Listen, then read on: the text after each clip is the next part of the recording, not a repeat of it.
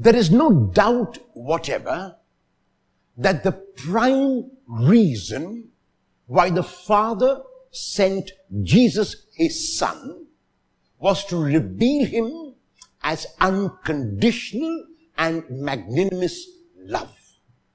God is only and can only be total, unconditional love.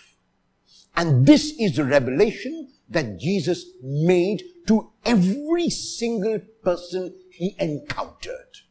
In the gospel text of today, Jesus speaks about this revelation.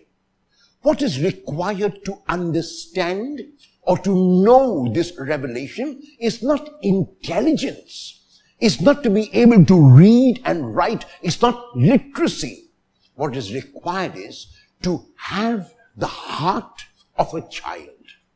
And while a child surely is innocent and spontaneous, the core quality of a child is dependence. When I acknowledge, even as an adult, my dependence on God, then I can see the revelation that God has made in Jesus. Then I can see that God is only and can only be unconditional love. Jesus in the gospel text of today thanks the Father for this revelation, not to the learned, the intelligent, those who can philosophize about God, but to the ordinary, the simple, unlettered people who open their minds and open their hearts to receive this revelation of God made in Jesus.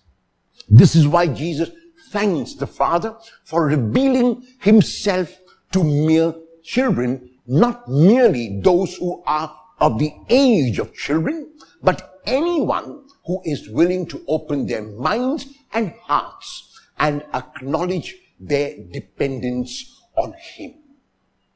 Have I encountered God in Jesus?